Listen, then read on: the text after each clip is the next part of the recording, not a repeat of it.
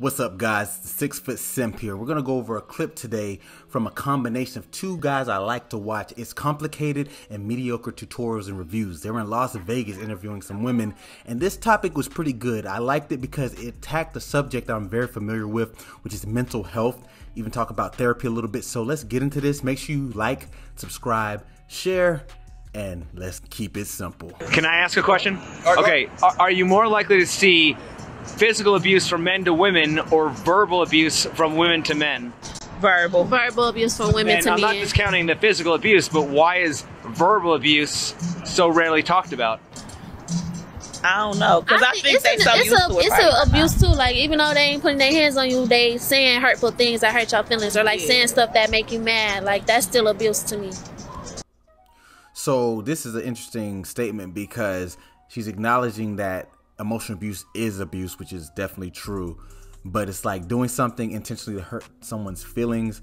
You got to understand that it probably comes from a place of ill intent, and I wonder, do they do it because maybe a woman typically pound for pound isn't as strong as men? Obviously there's certain outliers when a woman is stronger or bigger, but for the most cases men are typically bigger and stronger. So the way to hurt them is with words and emotional abuse, since physical abuse is not always an option. Yeah, that's the reason we be wanting to fight them, because the shit that they say. Like, so what do you think is worse, physical or emotional abuse? Emotional. Well, hold on. So you guys hurt us more, is what you're saying? Yeah, well, it's both. I'm gonna say both, because it depends on who the person is. Like, how physical are we going here? Because if I hit you, that's gonna hurt you, and if I say you a bitch or your mama a bitch, that's gonna hurt you too. Yeah. So you know what I'm saying?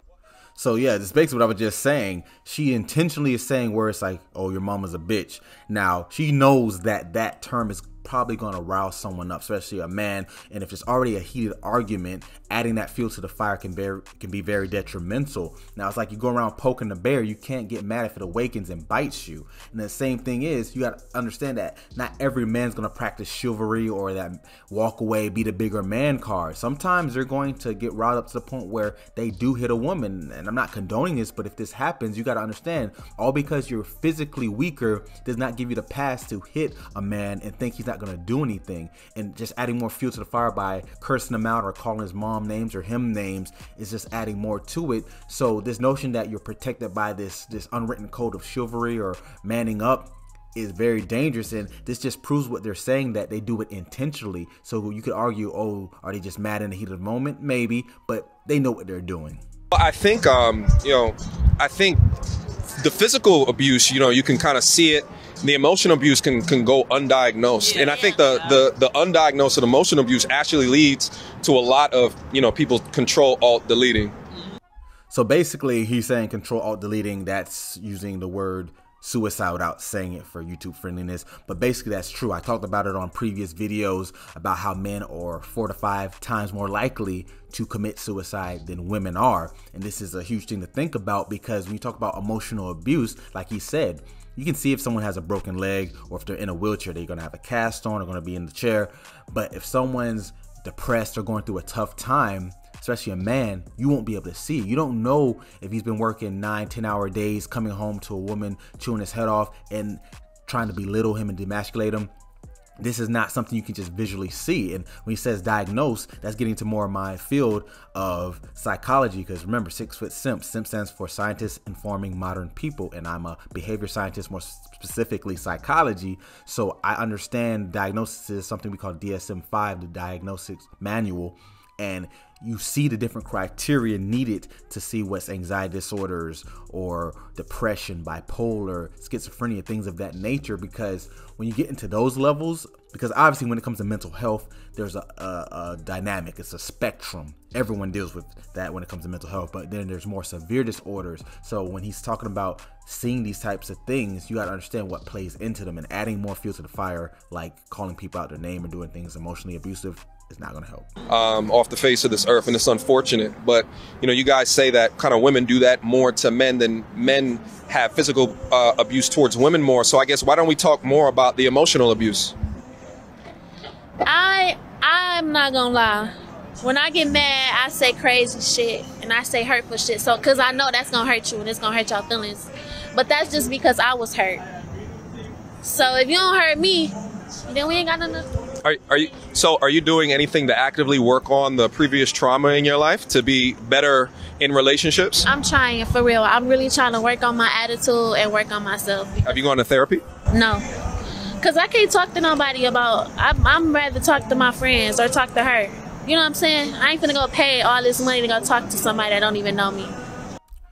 Okay, so like I just said, I'm a psychology guy, and there's so much to unpack right here. So she said she doesn't want to go pay someone she doesn't even know for therapy when she can just talk to her friends. So let's address each of those points. First and foremost, if money's an issue, there's a lot of apps and services now that make therapy a lot more affordable, so you can get a licensed professional like BetterHelp. I think it's like $250 a month to get direct therapeutic help without paying the expensive cost, because sometimes a therapist can be $100 to $200 a session. So if you see them once a week, you're talking about almost $1,000 a month. So for a quarter of the price, you can get help. So that refutes kind of the money argument. Now let's go into talk about talking to a friend.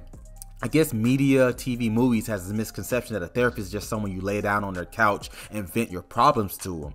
Now, granted, there's a part of talk therapy that involves talking about issues you're going through, but a friend can only do that. You can vent to them, they can give you their 2 cents, their input, their advice, but are they really solving anything? Because remember, therapy is a skill, it's techniques, there's science behind it, and I myself was doing a doctorate in psychology to be a clinical psychologist, to be a therapist pretty much, and we learn different skill sets. Like if I say, are you familiar with the ABC model from cognitive behavior therapy? Most of you probably say, huh? You have no idea. That's a very basic model right there, so it's nothing even extreme. And if you don't know that, you have no place giving advice, because advice can go all types of ways. A therapist is just like a personal trainer. You come in and say, oh, I want to lose 20 pounds. How long do you think it'll take? What do I need to do it? Can you help me outside of the gym? Therapist does the same thing. I have this issue going on, or issues. How do we go about it? What's the time frame? And eventually you want to succeed the sessions slowly but surely and end them, because you don't always want to be going, because you want to get better. So therapy is not just talking it out. That's a big misconception, and going to friends for advice could be dangerous. I feel like it's a waste. So I think that part of the benefit is to have a professional. So you could talk to your friends, and they can kind of enable your behavior, right? Like, you know, both you guys, I know you said that you're not toxic. You said that you are toxic, but like, you know what I'm saying? If you do something toxic and then you say, well, yeah, girl, you know, keep doing it again, you know, but so that's another good point. Like you said, you can enable your friends by giving them this feedback, and their toxic behavior just gets reinforced. Like I said, when you talk about the DSM-5, we're looking at different ways to either diagnose a disorder or understand the severity of presenting symptoms. Each disorder has about 8 to 9 symptoms, and you have to qualify about 6 of them. So this whole notion that anyone who's sad is depressed is not how it works, and that's why I think this is a misconception, because by that logic, everyone gets sad, but not everyone's clinically depressed. But you can make this discrepancy between the two if you don't know what you're looking for, and your friends, I guarantee you, will not know. There's a big thing I talk about with depression is a lot of people look for mopey faces, being sad, but some of the other symptoms are weight gain, weight loss, about 5 to 10 pounds in a short amount of time, about a month, right? These are things people don't think about. Or also, you can look at their habits, behavioral habits. Are they showering as much, brushing their teeth? These are things people don't notice or even know to look for. Or one of my favorites I talk about is, are they not doing things they usually find fun in? Let's say they like to go fishing all the time. They go fishing every weekend for the last 10 years. But you ask Jimmy and say, hey, when the last time you went fishing? He's like, I don't know, 7, 8 months. You probably wouldn't think twice about it, like, oh, I guess he's just been busy. Or maybe he's so depressed he's not doing anything he enjoys anymore. These are all things that people say, I wish I knew the signs. You probably did see the signs, but you didn't know what you were looking for. We typically miss the things we're not looking for. It's like a flashlight in the dark. Whatever corner of the room you're pointing to is all you're going to see. And a lot of times those symptoms that you're missing are in the other corners. You're not going to see them. So depression and other mental health issues are a big deal, and your friends are probably not going to see those things. But it's toxic in nature. But a therapist, I be telling my friends the truth. Like, I'm the go-to person with my friends. I tell them the truth. Like, I ain't gonna lie. Me personally, I'm a cold-hearted person. And when I say cold-hearted, like, I don't too much go back and forth with no guy. I went through it one time with my child father. I'll never do it again. So if you don't treat me how, I'll walk the fuck out your life so quick. And like my friends, they be going, I ain't going back. They'll tell you, like, they be like, Arnice, you gotta have a heart. Shit, I got one, but I ain't finna let nobody play on it either. Like, I ain't no back and forth type of person. I just... Why? So see this right here, this just proves why your friends giving you advice is not always the best. You want objective feedback, and that sounds like a person who's vindictive and takes their own issues and puts it on their friends. And this is called transference in therapy. And once again, do you notice these terms? Not something major, but if you're in the field, you know it. Transference is when the therapist has things going on, because remember, they're people too.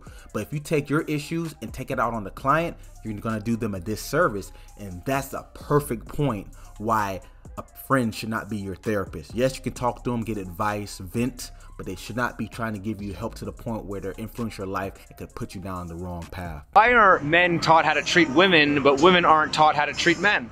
I feel like, well, actually, I was just telling my auntie this. I feel like men, as a child, when they grow up, we teach them to be hard. Like, your son 4, you be like, get up, don't cry, you a man. But then when they get older in life, we want them to be emotional to us. We want them to tell us what's going on, but their whole life, they was talking. So that's actually a very good point she made. Typically, boys are told, don't cry, man up, suck it up, don't be a bitch, things of that nature. Now, am I saying that a boy should have a little more standard of holding in his emotions to an extent and have some stoicism? I think so. I really believe in that.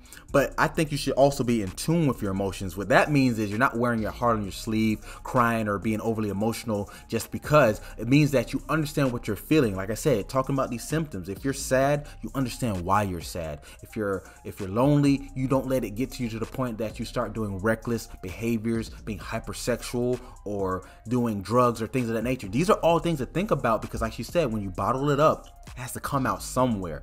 And men are typically told to hold it in. I myself have suffered from that, and since I'm in the psych field, I understand how to be more productive with my feelings and emotions, and that's a good point she made, so I agree with it there.